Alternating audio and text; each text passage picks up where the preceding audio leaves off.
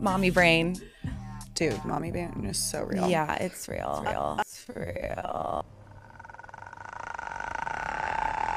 I hope you're all ready for a generous helping of deep and meaningful conversation, which hopefully we can turn into action. Because, as you all know... Because I think once you turn meaningful conversation into action, game changer. Okay. I literally will put a thought down in my head and it's gone when I go back for it. Like, I'm like, wait, what was I just thinking about for an hour? Like, I'm not sure that that's mummy brain or just your brain, Julia.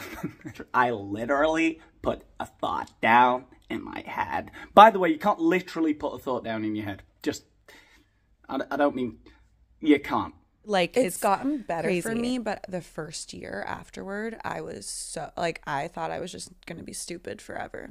No, 1,000 times, no. I thought I was gonna be, like, literally stupid forever. Wow. Like I was finishing the book when I'd had Sly, and I was like 3 months postpartum, and I was like trying to find words, and they would just, nothing would come up, and I was like, I'm gonna kill myself. Like, I actually don't know who I am anymore. I like don't have vocabulary. I don't know how to communicate. Oh my gosh. Yeah. I can totally relate to that. Yeah. I refuse to believe that, Emily Ratajkowski. You couldn't communicate your thoughts properly. I was like, literally gonna kill myself. I love the reaction of Julia. It was just like, oh, that's so relatable. And then I was like, she just said she was feeling suicidal. That's so relatable. And actually, now that I'm in my process of writing the book now, I was thinking, like, how do women do this when they have children? Like, this is impossible. And then I thought of you, and I was like, well, she fucking did it, so I'm gonna fucking do it. I was like, literally, I can't do this. And then I thought, well, that fucking idiot did it, so I can do it. So thank you.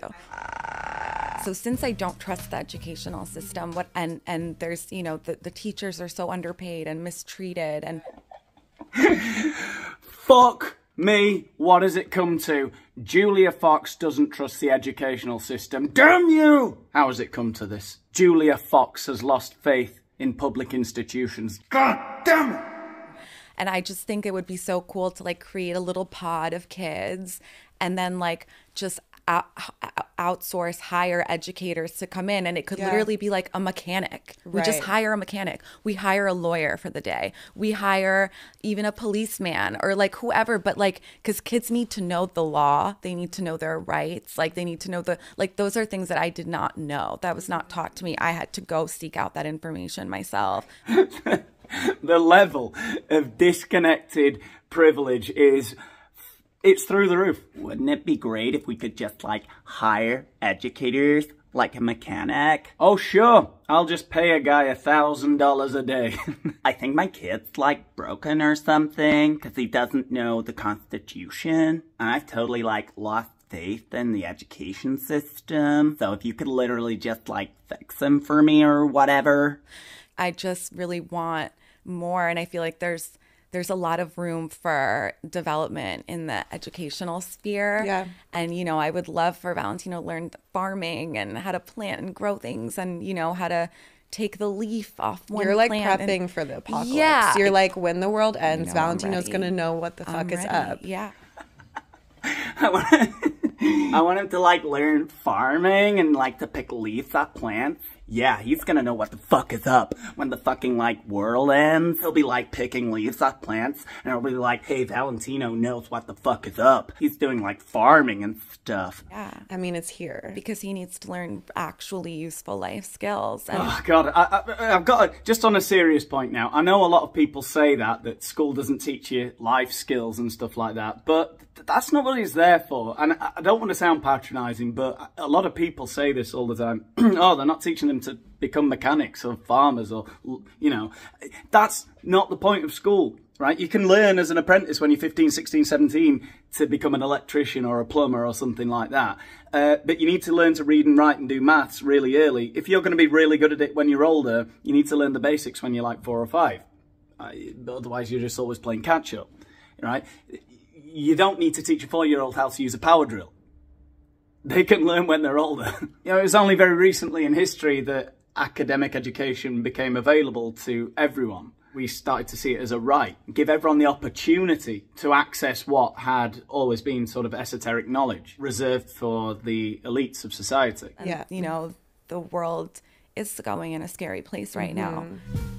I pretty much, in my teens, learned that I was a commodity and that I can get money or resources from men.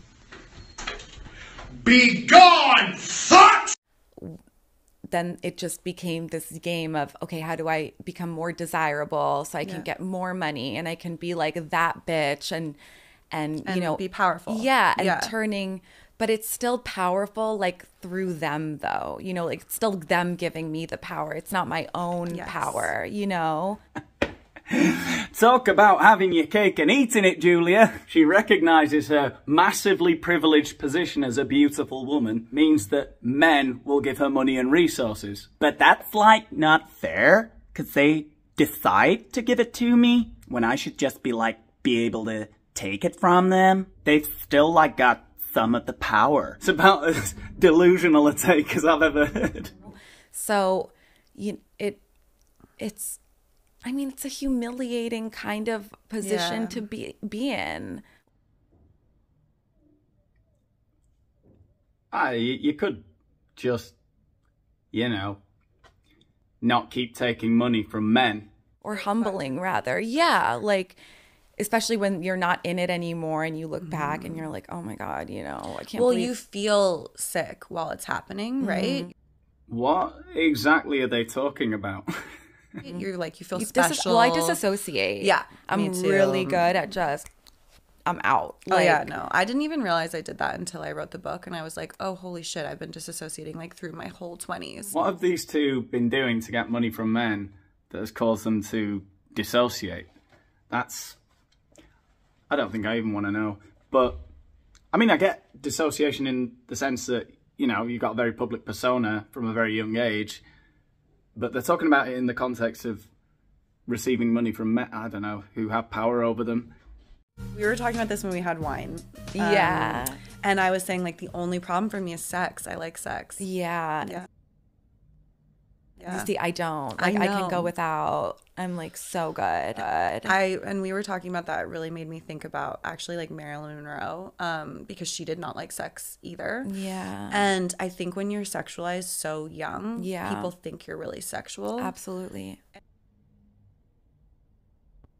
And you were saying that that's always been a thing. And you were a dominatrix and everything, but that doesn't necessarily. I'm really desensitized to sex too. Yeah. Whew, that vocal fry is insane. So she was a dominatrix.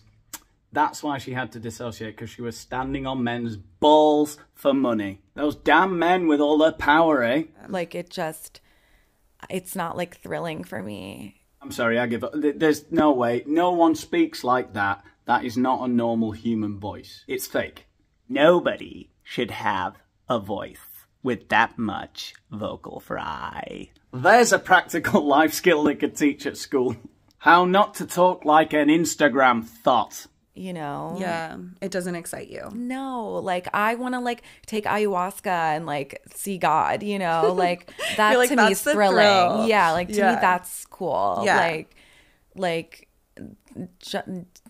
Yeah, there's another practical life skill that you could teach in your pod of children. You know, while you're hiring mechanics and things, you could hire a dominatrix to teach the kids how, you know, sex isn't that thrilling. Look, this is as good as it gets. You stand on the balls and you crush the balls into the floor, and that's about as good as it gets. Now let's take some illegal drugs and see God, because that's really fun. It just seems so like trivial to me. Like I probably won't even come because they don't know how. They don't know how. And forgive me if I'm some kind of massive prude, but I don't like it when people say stuff like that. It makes me feel physically sick. And it's like, gross. What are you getting from it? Yeah, dirty. I know. I feel like you're dirty. Yeah, sex is disgusting, but being a dominatrix, now that's fine, you can just dissociate. What's disgusting about that is the patriarchy, you know, the fact that the men are giving you the money to stand on their balls. That's what's really disgusting. Oh, masculinity is so limiting, and it does make me sad. There's actually this Bell Hooks book that I will get you a copy of. I'll order it, send it. Oh my God, they're all the same, aren't they? They're talking about the book that Harry Styles read, the book that Harry Styles read. I read The Will to Change by Bell Hooks, which I thought was like the best kind of explanation of like the history of kind of toxic masculinity and male rage and all of those things, which... Jesus Christ. Make it to Valentino, but it's called The Will to Change Men, Masculinity, and Love. And it's so good because her whole argument, which like pissed a lot of feminists off, was like sexism's bad for everyone. Like patriarchy is bad for everyone. And like men not being able to express themselves, and like men are in their FOP era. I'm actually doing a show episode about it. It's crazy. Like they're living with their parents way longer. They don't have close relationships. The suicide rate is up. Like they're not making as much money. They're not graduating like school. They're failing. Even like programs that are meant to incentivize young kids, like girls do really well in those programs. And yeah, that's the patriarchy. So all of these things are getting worse because we're getting more masculine as a society, right? Yeah. There cannot have been a time in history when there was less stigma around mental health for men and expression of their feelings and being in touch with their feminine side and all that kind of shite, right? But suicide rates are going up, so must be the patriarchy. And little boys don't, which is so, I mean, obviously as a mom to a son, it makes me really sad and scared. And I'm like, yeah, obviously fucking sexism is terrible for women. Like, you and I know that personally, you know, we've seen it. Again, I don't know the specifics of what they have been through to get where they are, but how can they not see any positives from, you know, like the objectification of women? They would be nobodies if men weren't drooling over hot women. Can't you show just a little bit of appreciation, you know, for how easy you've had it? But also, it's really bad for guys. Yeah. And like some part of me, of course, feels empathetic. Like I'm pissed. Oh, absolutely. But yeah. I mean, how can you not, you know? Because at the end of the day, like, we're all just people. And it's like, yeah, I say I hate men, but that's not true. You know, I don't actually hate men. I hate the patriarchy and I hate what it's done to men. Yes. It's such a bizarre take, and so many people say this, that the patriarchy is causing men to commit suicide, that it's the fact that they can't express their emotions. There has not been a time in the Western world when men have been less stigmatized for talking about their mental health. I think about my parents' generation or my grandparents' generation. They weren't very emotional people. And yet, there's a positive correlation, you know. The more we express our emotion, the more men are committing suicide.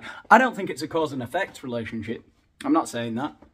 And of course, it can be good to speak to people about your emotions from time to time. I do think some people get addicted to that, though. And it can be negative. But this idea that society is becoming more patriarchal and there's more stigma around expressing your emotions as a man, and that's what's killing men. Maybe what's killing men is the destruction of the idea of the archetype of what a man was. Maybe it was that 80 years ago, you couldn't live with your parents, as Emily Ratajkowski said. You couldn't live with your parents until you're 30, you know? Playing on the PlayStation, smoking pot. Wanking to internet porn. Now, you had to get out there and get a job. And you were desperate to get away from your parents, of course. You wanted to find a wife as quickly as possible. While you were still in your early 20s, probably. I'm going back generations now. But the steps, the goals in life were much clearer. Things were much more clearly defined. And, I don't know, too much freedom? In principle, it's a good thing, but we need rules to the game, right? And there are no rules. There are fewer rules now than there ever have been, in some sense. You know, what do you do with your life? Why go out and get a job? Why commit to a relationship when there's Tinder?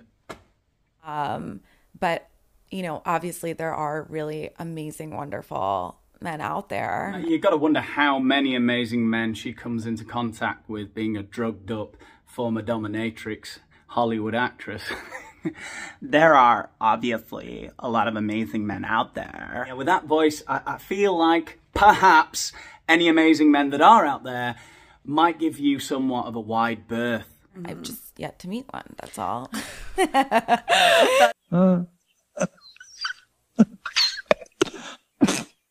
Well, you all know what laughter sounds like. That's how I feel I'm kidding. too. I know some good guys. I know, but I think what you're saying is like it's the system. It's almost like good cops and bad cops. Yeah.